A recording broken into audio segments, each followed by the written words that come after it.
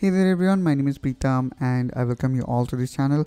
In this video, I will be talking about a weird situation that I am facing with Microsoft PowerPoint. So let me actually try to open PowerPoint, and what basically is happening that it is going out of screen or it is opening off screen.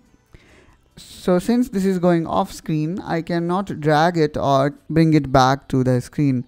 So how we can fix it? For that, we need to go here and then you will see this preview window. Just make a right click on it and click on restore, or you can also click on maximize it. So that's how guys we can fix this issue. I hope guys you find this video helpful and informational. If yes, then don't forget to like and subscribe to this channel for such content, for more such help and productivity videos. And I will catch you soon in my next video. Till then, you take care and bye bye.